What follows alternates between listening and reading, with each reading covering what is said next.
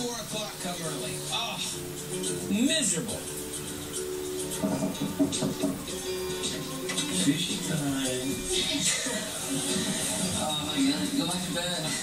Let's just say, for the record, it's my idea to go deep-sea fishing for mahi-mahi this morning. So, I'm the one that's got to get everybody up. Wow. Okay, get the water. Let's go. We're headed to Pirates Cove Marina in Manio, about 20 minutes from Nag's Head. Wow. Guys, But I thought, well, everybody would get a kick out of it. The kids have fun. We'll all get on this boat. yeah, do we go on? About 5 a.m., we're climbing aboard the Country Girl, a local boat run by Captain Al Foreman.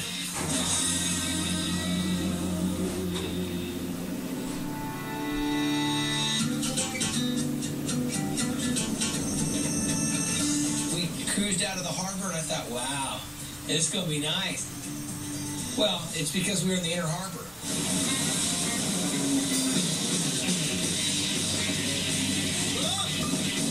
As soon as we came out of the breakwaters, wham, wham, wham!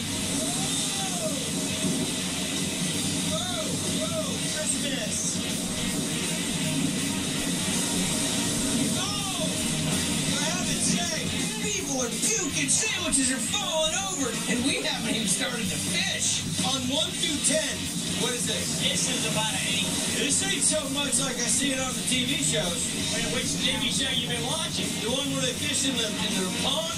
This is a big pond out here where we We're how many miles off the coast? like 35 miles. 35 miles off the coast. This is where the mahi-mahi have been fighting.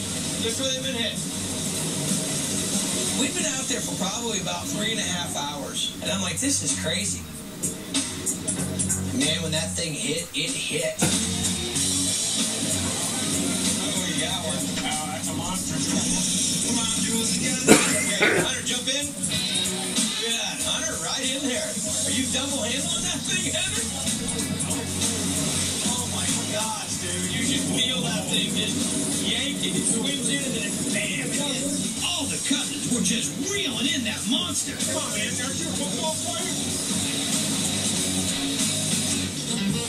They kept reeling it in, and then sometimes the fish ran. Everything you just reeled in, all you kids, is gone. It's good. That's why you bring 12 cousins with you.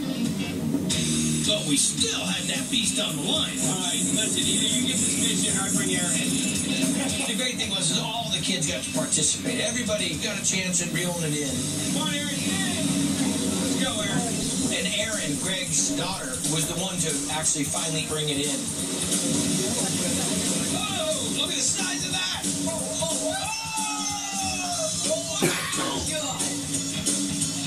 See the size of that? Thank gosh it was an enormous fish, like 55-pound tuna. We got to get everybody in the picture. That was a group effort. That's awesome. Here's the crazy part. I got this beautiful yellowfin tuna, but what did I promise everybody?